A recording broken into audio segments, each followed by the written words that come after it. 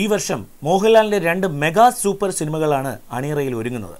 ഒരെണ്ണം മരക്കാർ അറബിക്കടലിന്റെ സിംഹം, അത് മാർച്ച് 26-ന് റിലീസിന് ഒരുങ്ങുകയാണ്.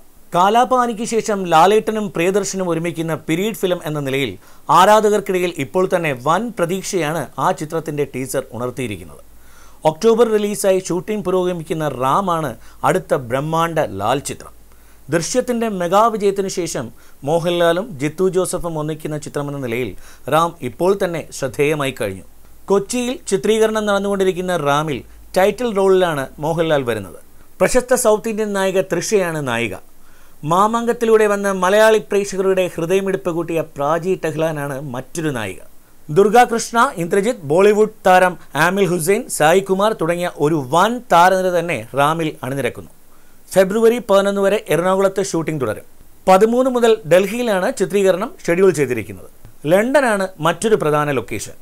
അഭിഷേക് ഫിലിംസ് നിർമ്മിക്കുന്ന റാം പൂജ റിലീസായി ഒക്ടോബറിൽ Aashirvad cinemas world wide release ചെയ്യുമെന്നാണ് വാർത്ത.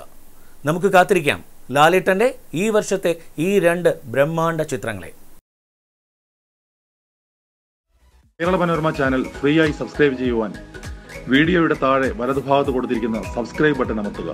തുടർന്ന് വലതുഭാഗത്ത് തെളിയുന്ന ബെൽ ബട്ടൺ അമർത്തിയിട്ട് ഓൾ എന്ന ഓപ്ഷൻ പ്രസ് ചെയ്യുക. നിങ്ങൾ സബ്സ്ക്രൈബർ ആയിക്കഴിഞ്ഞു.